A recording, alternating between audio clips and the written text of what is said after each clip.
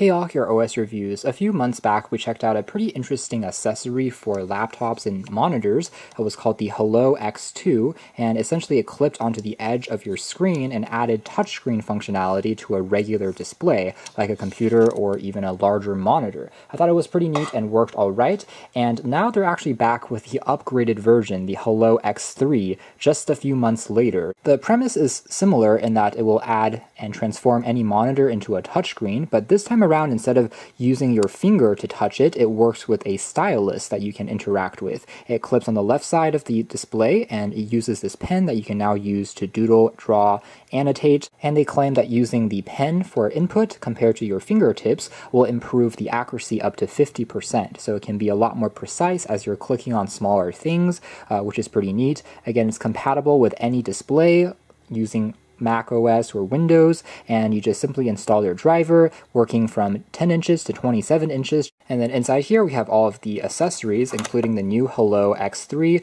with its camera sensor, really an infrared sensor that will clip onto the edge of your monitor.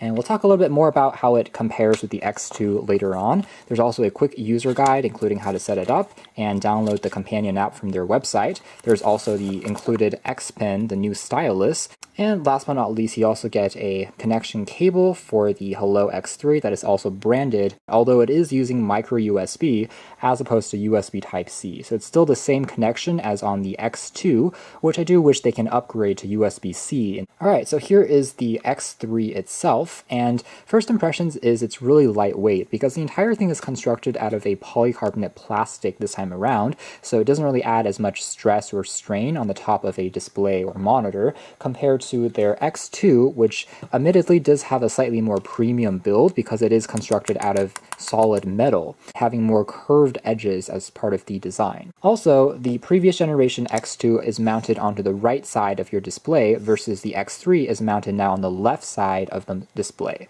We can also see the same camera sensor they're using, an LED notification light, and this screw is basically for attaching it onto the monitor, so depending on the thickness of the screen, you can twist it in and twist it out just to make it attach itself into place. Stylus pen, though, does have a metal build. There's also the same micro USB tip here used for charging.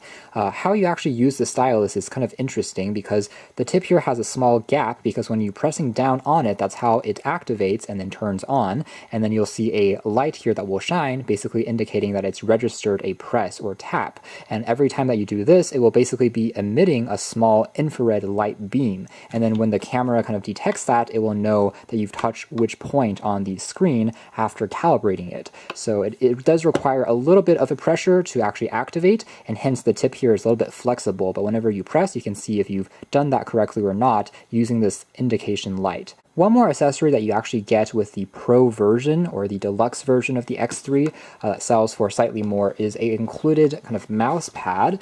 And this is a really clever idea. So basically, you can transform it into kind of a drawing or a Wacom-based art tablet.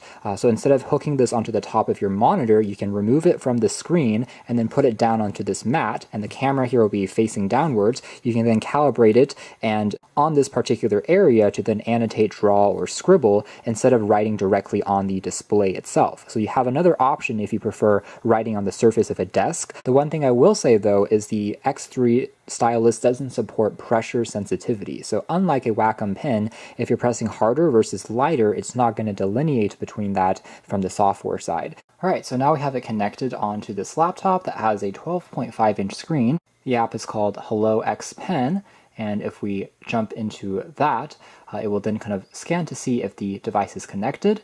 Afterwards, you'll see this small icon on the bottom here. If it's green, it means it's already set up and ready to go, but I can also tap on it to bring up some other options like recalibration. If I do tap on tutorials, it will open up a web page that basically tells you how to attach it step by step, and also giving you some prompts and videos that demos how to use it. But let's demonstrate a recalibration. It'll bring up this menu saying long press the circle with the touch pen. So this is part of the calibration. We're going to do exactly that. Touch this dot here for a few seconds until it turns green. Afterwards, the next circle will pop up, and we'll keep on doing this with the stylus point, and that is basically going to complete the calibration step by step, so it knows how to register different points on the screen when you are touching it with the stylus in the future. So it takes about 30 seconds the first time that you set it up just to recalibrate things, or if you're changing it to a different display monitor. And now the light is green, meaning that we are ready to go. So we're able to start using it, and we can touch things directly with the pen on this display, and you can see how everything is responding pretty well. And I can say something like hello, for example. There's a little bit of latency, but as a whole, the responsiveness of the screen is quite good. Now, because we do have to be pressing inwards for the tip to be kind of recognized, it does exert a little bit of pressure, and even small edges of the screen have been kind of picked up here without any real problems. We're still able to paint and doodle, as you can see there, working along really just fine and pretty smooth and responsive. It's also pretty useful if you're scrolling through, say, a longer list on a web page. You can now use it directly with the stylus. Alternatively, you can also use it for PowerPoint if you're giving presentations to annotate and then just quickly draw things along.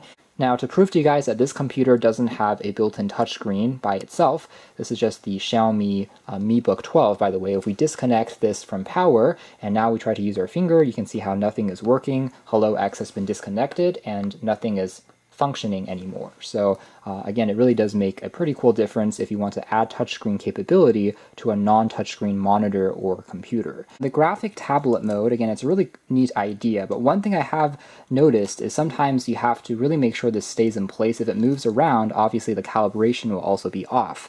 And there should be maybe a component that they can add in the future to just suck it onto one spot, like a magnet, since as it is, the cable kind of just sometimes wants to move it a bit. So maybe one thing that you can do to attach it onto the surface if you're using it in this mode is just something like a piece of tape. It's not going to look the most elegant, but it will at least prevent it from moving. Again, use the stylus, but pressing on the 4 points here instead now, and we can now once again use it for interacting with different web pages, selecting different things, as you can see there, kind of like a Wacom tablet, again, except without the pressure sensitivity part. But this might feel a little bit more natural if you want something closer to a giant touchpad, scrolling really without any problems, as you can see there. So pretty clever implementation. Alright, so that is more or less it as far as our hands-on review of the Hello X3.